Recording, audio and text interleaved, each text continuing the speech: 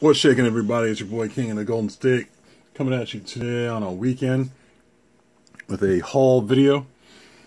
And it's just basically a bunch of random stuff I picked up from like different shops, online, eBay, what have you. So other people, what have you. So before I start, I just wanted to say, based on the last video I posted regarding Rocket Comics, I just want to say thank you, everybody, for your insight, for your opinions on it and what I should probably do. And you know what? So, you know, there's some things I probably could do, and there's pretty much something I can't do. So I mean, like, at the end of the day, I can't get my comics back. So and also I really took some time to think about it. It probably isn't Rocket Comics' fault, you know. My first instinct was I was very mad. I was very irritated. But at the end of the day, I mean, it probably wasn't Rocket Comics' fault. I mean, it was probably UPS or USPS's fault. And I'll have to look into that deeper. So, you know, also, like I said, at the end of the day, I'm probably not going to get those comics back. I doubt that strongly. Since I put those books in about almost a month and a half ago, thinking, you know, at some point they're going to come back. So, I mean, they did, in defense, they did send back the stuff I sent after I sent that order back to me. So, the comics I've been complaining about, you know, those are the ones I sent first. But the books I sent after that, they came back to me on a timely manner with no problems. So, yeah.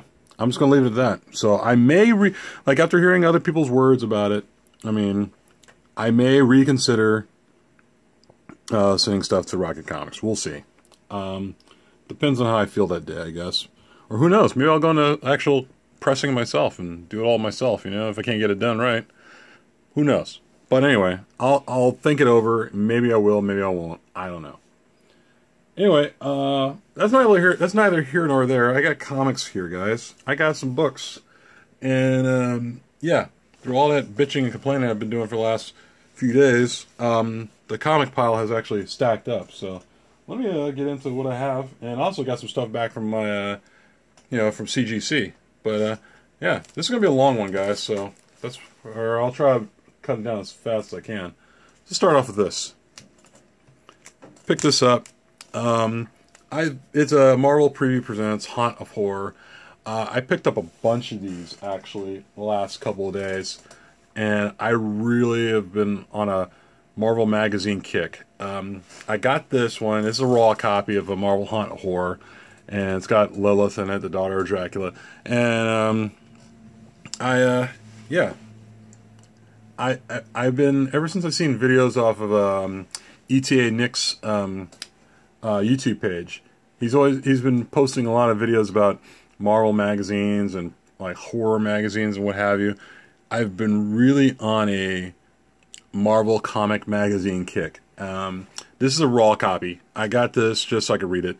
And yeah, I got a CGC slab copy coming in pretty soon. So I'm looking forward to having that. So got that. Also have this picked up, which is a Blade Vampire Slayer. You know, that's a Marvel magazine book that I had picked up. I'm really digging these. So what I'm doing right now is I'm trying to collect a whole bunch of Marvel preview magazines. So got a couple of these, like the Sherlock Holmes Marvel preview, which I didn't even know. I was kind of surprised that Marvel did a Sherlock Holmes series and such. So I got that.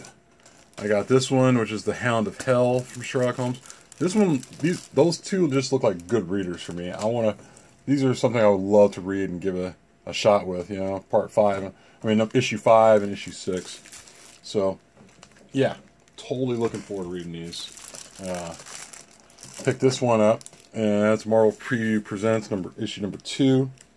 And that one is really having to do with the Punisher. Really his origin. I believe this is his Punisher origin story. So I'm totally looking forward to reading that. And I might just read it and have it slabbed. To It's really good condition. Presents very well. But yeah, so I got that. Also picked up these Marvel Previews Master of Terror. You know, so I picked that up. Also picked up a lot of Marvel Preview stuff, guys, just for a heads up. Bizarre Adventures 2. I don't think I have number 1 for that. Actually, no, I do. Scratch that. Bizarre Adventures. You know, Howard Chaykin cover. You know, and Chaykin, I liked Chaykin back then. He was pretty good back then. I don't know if I'm big on Chaykin anymore, but you know, I'm gonna give these a read. You know, I had to read these all the way through. But I also picked up this one, Marvel Previews Presents. It's a UFO Connection.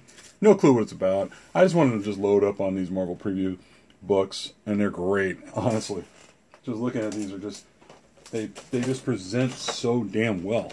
You know, and yeah, guys, let me see. I'm probably gonna do this video only on Marvel magazines because, like I said, it's so much to show you guys. But I don't know. I've been crazy about the Marvel, you know, Marvel magazines lately, and I really, really like them. You know, so did that. Got a copy. I got a raw copy of Star-Lord, only because I want to read this one, and I got the CGC copy of Star-Lord. So, you know, I just wanted to read that as well. And I have a raw copy of this Star-Lord copy, but I decided to get the CGC copy as well. Claremont had a hand on writing the Star-Lord stuff here, and Chris Claremont, you know, had a pretty big hand on writing this stuff. And guys, this stuff is like some old school stuff. This is like, it's not heavy metal, like, it's in the area of heavy metal, not boobs and everything all over the place. But I mean, there was like nothing really held back, is what I'm trying to say. And that's what I loved about these Marvel Preview magazines. I mean, nothing was really held back. You know, there was nothing like say, God, what's the code? You know, the Comics Authority code, kind of. I mean, when they threw boobs in here, and it's kind of cool. I have a raw copy of this I picked up for like about $3. Yeah, I mean, it was like a spine roll mess, but it's still readable. You know, so I got that. And then also, last but not least, picked up this Marvel Preview Presents first appearance of Star-Lord. And that's issue number 4. And this one presents as a 9.0. So 9.0. And so I got that, and I also got a raw copy I bought of somebody for a couple bucks. And this one's this one's missing 2 staples on it, so it's being held by 1 staple. So for me, if I was going to read this, I'm going to open it up carefully. So actually, I'm going to probably break these videos down into smaller videos. I don't want to overdo it right now, but I definitely did start it out right. But yeah, Marvel Preview Presents magazines, man. I'm really all over this stuff. I blame you, ETA Nick. I really do, sir. You really had me going on a lot of these books, and I'm totally down for picking up a lot of these things. So, yeah, guys, that's about it. Let me see. Other than that, I got nothing else. Like I said, I'll probably break. I mean, I got some other stuff, but like I said, I don't want to drag it out. But like I said before, I'm big on this whole Marvel magazine kick. Now I got to get myself a box to hold these magazines in, which is hilarious. But anyway, guys, I got to go. Be sure to like, comment, and subscribe, and I will catch you guys somewhere down the line, somewhere in the next video. All right, peace.